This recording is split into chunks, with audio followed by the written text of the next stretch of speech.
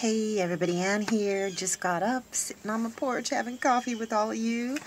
And as you can tell, I haven't even brushed my hair yet. I had a rough night last night. That wonderful, delicious bone that Betty had, well, it disagreed with her. She went out and off to the side and started chewing on it, and she worked on it for a good while. I went out a couple hours later to try and find it to bring it inside so some animal wouldn't get it and haul it off. Well, I couldn't find it. As it turns out, she demolished that bone in a matter of, I don't know, she gobbled it up quick, the whole thing, and it upset her stomach. She vomited all over the tiny house, all over outside on my porch, and she didn't stop until she had gotten every single last bit of that bone out of her. And in all the little piles after she had thrown up, you could see the shards of the bone. And she demolished it. That just goes to show you how powerful pit bull jaws can be. So I don't know. I don't think I can get her any more bones like that.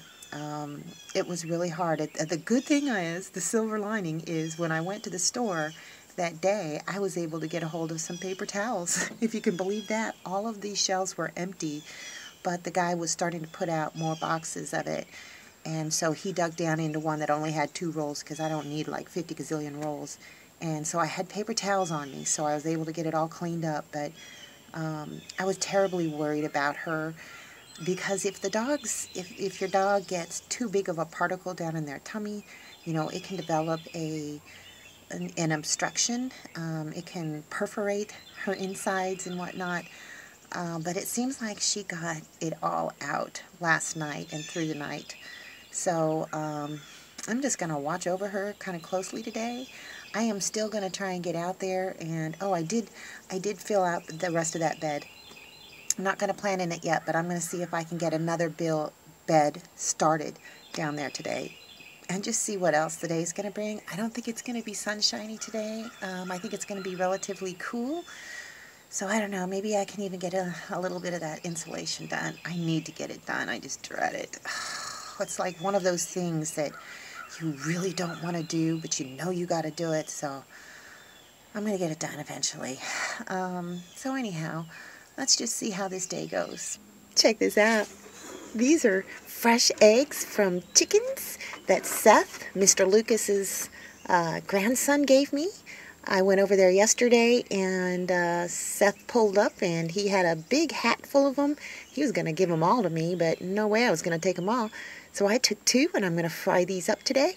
I don't think I'm going to let Betty have any just quite yet, just because, well, I don't think her tummy's ready for it.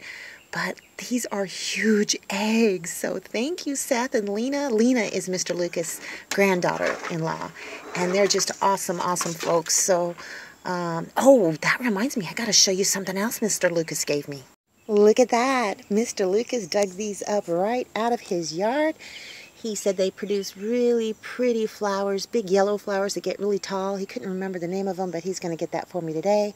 So I don't know if I'm necessarily going to plant them in this tire, because I know they like to spread, and I actually kind of want something out in front of the tiny house, some pretty flowers, because I don't have any flowers yet. So I'm going to decide where to plant these, and I don't know, I may just end up planting them in the tire.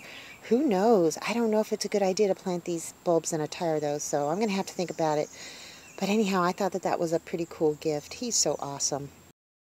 There's my girl. She just looks sad. I hope her tummy is feeling better. Yeah? You feeling better, sweet pea? Are you feeling better? You're a good girl. Her nose is cold. I think it was just that bone. I think she'll be okay.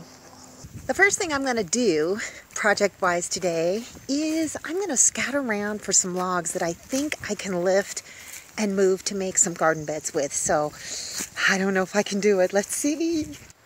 Alright, this log, I got it a little bit further off of this stack, just by kind of lifting up and pulling, trying to pull it this way. Couldn't do it. Got up on the pile here and tried to do, you know, like a deadlift. I used to deadlift. I used to be a competitive bodybuilder, if you can believe that. But it's just too big. It's just too heavy. I was thinking maybe turning it this way so I could turn it end over end. but I just can't lift this by myself. So I'm going to have to find another solution and look for some smaller logs. While I was out at the back of my property looking for suitable logs, I stumbled upon a bunch of cool things, and so here's what they are. Look at these mushrooms. They are very pretty. I don't know exactly what type they are, but I'm going to look them up a little bit later and see what they are. When I initially saw this, I thought it was one of those fake flowers, but it's not. These are all over my property in varying stages of decay. And see, look, there's a whole bunch of them, but I just thought that they were so gorgeous. All right, I'm done gallivanting. I got these 4 logs, well, actually 5. I'm not going to use that last one over there. It's just too rotten. So I'm going to see if I can get these 4 out to the, hopefully, garden area at the front of my property.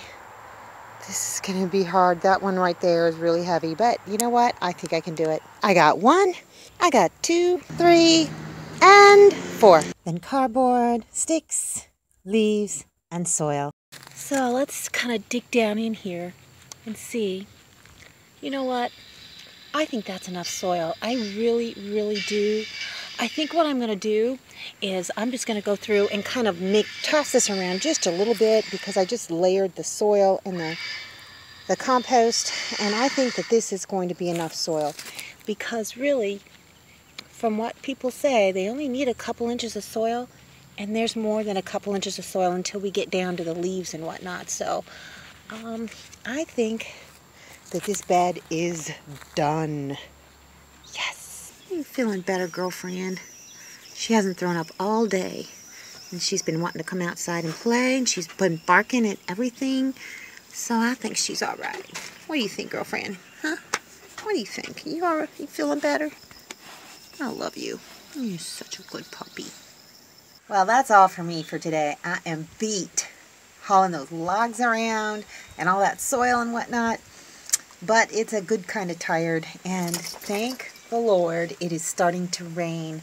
I was going to go out and water that bed, but I don't have to now because it's starting to rain, and I don't have to water my plants because it's starting to rain. So I'm doubly blessed today.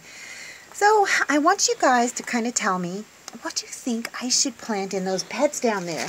Now, I've got the onions from Mr. Lucas, and remember, I've got the butternut squash, I've got the zucchini squash, I've got watermelon,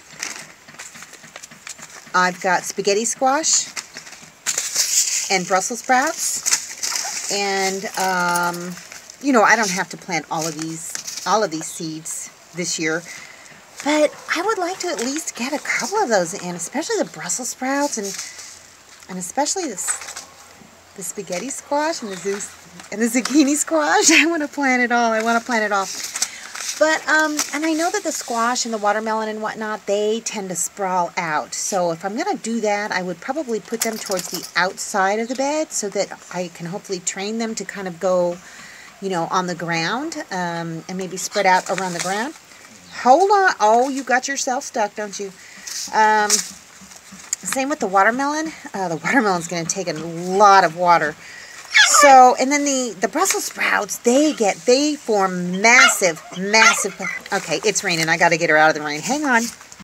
Back to her old self. She's out there scampering around, or she was, but she had wrapped herself around the van. So, but anyhow, the Brussels sprouts form very big plants. And then, of course, you can trim the leaves away eventually, but they need a lot of space, but they don't sprawl out all over the ground. So I don't know if I could do like Brussels sprouts in the middle, and then maybe squash or you know, watermelon, the sprawling plants. Oh, mailman's delivering something. I hope it's good. I hope it's not a bill. I don't have any bills. Anyhow, so let me know what your thoughts are on that. I'm going to wait a few more days to, you know, until it gets warmer, because it's even kind of chilly today. So let me know what you think about that, and what you think it would be the best thing to plant down there. Alrighty, well, I think I've rambled on long enough, so that's all I got for you guys today. See you in the next video. Thanks for watching, everybody. I hope you enjoyed the video. Make sure you like, subscribe, hit the bell, and y'all have a good one.